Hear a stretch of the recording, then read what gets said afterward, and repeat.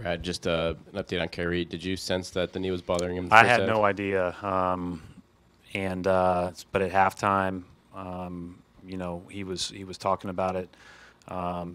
Felt some soreness in it, probably similar to the Houston game in the third quarter, and was getting it worked on after halftime.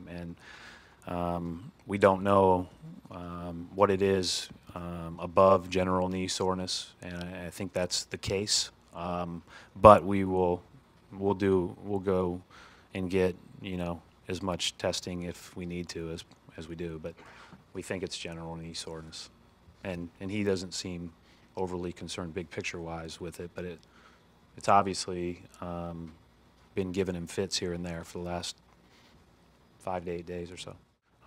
If he doesn't feel 100%, then we need to have him sit.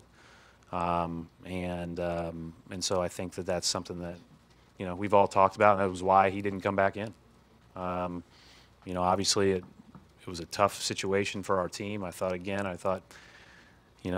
they took the steam out of us a little bit in the third quarter, but our guys battled and gave us a chance. It was a pretty resilient group we got. It's pretty cool.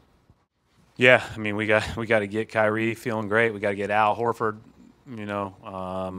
feeling better. Got to get Jaylen Brown back. We got a lot of work to do here with regard to training staff and health. But again, none of those things seem to be long-term concerns. But we're going to make sure, obviously, that we're very alert, as we said. If he could have kept going, but it was less than 100%, that wouldn't have been worth it right now.